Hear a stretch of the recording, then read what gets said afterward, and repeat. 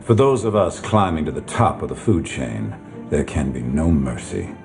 There is but one rule: hunt or be hunted. Welcome back.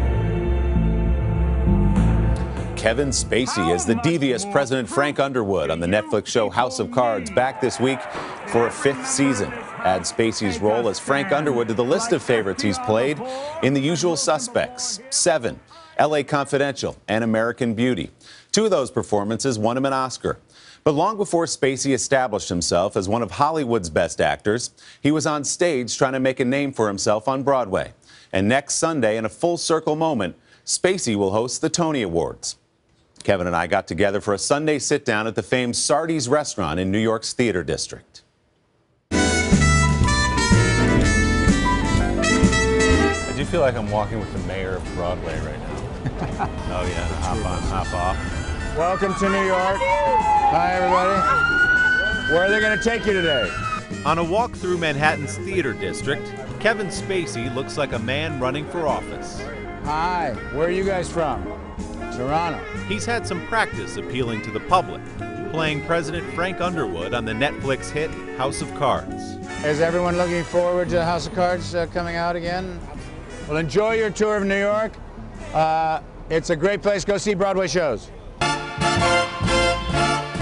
The 57-year-old always has been a cheerleader for live theater. He won a Tony at age 31 and spent more than a decade running the historic Old Vic Theatre Company in London. Next Sunday, he takes on one of Broadway's biggest honors as host of the Tony Awards. What's the feeling right now? Excitement, nerves? I hope they're not disappointed that I'm not James Corden. I hope they're not disappointed that I'm not Neil Patrick Harris. I hope they're not disappointed in the other people they asked to host before they asked me. So can you give any look into what kind of show it's going to be from your point of view? Song, dance, we know you can do these things. You know, I see no reason to break with tradition. Have some fun, poke some fun, do some spoofs. I may even, who knows, put on a very, very tall pair of boots and do you. Born in New Jersey and raised in Southern California, Spacey was a high school actor and the co-valedictorian of his class. He attended the prestigious Juilliard School in New York City before dropping out to become an actor. Spacey's break came at age 26 when he was cast in the Broadway production of Long Day's Journey into Night, starring alongside Jack Lemmon. I think this was it right here. Oh, yeah, I know that picture very well. That's when I was doing Long Day's Journey. Yeah? Yeah. That's a young Kevin Spacey. I was 26. Wow. But it was a move west to Hollywood that made Spacey a household name, with memorable roles in movies like Glengarry Glen Ross. Now, will you go to lunch? Go to lunch. Will you go to lunch? Seven. Detective! You're looking for me. And LA Confidential. I messed something up. I'm trying to make amends. Don't start trying to do the right thing, boyo. You haven't had the practice. Spacey's role as Verbal in The Usual Suspects won him an Oscar for Best Supporting Actor. The 1995 film's twist ending has made it a classic. The scene in Usual Suspects at the end, the big reveal. Sure. And it still gives you chills. What did that role in that movie mean to you in your film career? First of all, it was one of the first times in my career where a director fought for me.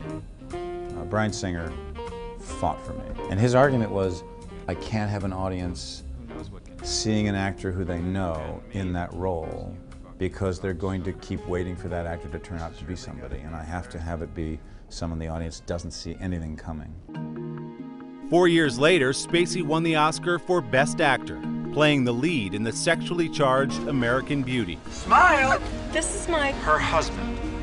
We've met before, but something tells me you're going to remember me this time. Now you're sitting with a Best Supporting and a Best Actor Oscar, and there are very few actors who've ever done that. And you stood on that stage and you thanked someone whose picture is up in this room. I see him over there. Mr. Jack Lemmon. Yeah, that's right. Well, he was not just a co-star of mine. I was very fortunate that we did 3 films together and 1 play on Broadway together, but I was very blessed to have met him when I was a young child. And then he became an incredible mentor, father figure, incredibly important friend in my life. And I adored him and I miss him. And there's really not a day that goes by where I don't just try to keep a little twist of lemon in my heart. And if he were here, he'd say, pull yourself together, people are talking. Right now, people are talking about Season 5 of House of Cards, released earlier this week on Netflix. Spacey plays President Frank Underwood, the downright evil Washington operator who's made it all the way to the White House. I will not yield. Who is Frank Underwood? What does he represent? What does he say about Washington? Frank represents ambition, and I think I've always looked at him as a bit of a chess master. You know, he's about 17 moves ahead of anyone else, and he understands people so well that he can, in many cases, predict how someone is going to react to what he may do or plant or say. Let me tell you how this conversation is going to go. You're going to talk about party loyalty, and I'm going to talk about how weak your candidates are and that you really have no choice. And then you're going to say that your ticket can still win Ohio, and I'm going to say, no, they can't. I've talked to politicians, real politicians, some who say it's just a fantasy and there's no person like this really. And then others who've said it's closer to reality than you would ever like to imagine. Does the show feel an obligation to reflect the political climate of the season it's in, whether it's the last president or this president? No, we never have. We just feel an obligation to be true to ourselves, to stay on the runway that we're on, trying to tell the story that we're trying to tell. It's been interesting that there's been a lot of commentary about, well, House of Cards is going to be boring now. How can it compete with the real world? And it's all so crazy out there that they might as well cancel the show. And I kind of actually feel that we've never been more relevant. I've been around long enough, you got to be able to do your job. Was there ever a chance you weren't going to be an actor? No, my mother literally was teaching me how to accept an Oscar with a ketchup bottle in the kitchen. Thank the Academy, remember to thank the Academy. My father was a little bit more practical. So he would say things like, you should get a degree, you should be able to have something to fall back on. And my mother said, shut up, he's going to win Oscars. The new season of House of Cards is streaming now on Netflix, and the Tony Awards are next Sunday night. Then, for 2 nights on June 15th and 16th, Spacey will perform a one-man show of Clarence Darrow at Arthur Ashe Stadium, home of the U.S. Open tennis tournament in Queens, New York. 90 minutes on stage alone in a tennis stadium. Should be cool. To hear more about how Kevin dreamed up that event and how you can get free tickets, check out our web extras at today.com/Sunday. And in case that wasn't enough, Kevin also stars in the new movie Baby Driver, out on June 28th. Hello, Today fans. Thanks for checking out our YouTube channel. Subscribe by clicking that button down there and click on any of the videos over here to watch the latest interviews, show highlights, and digital exclusives.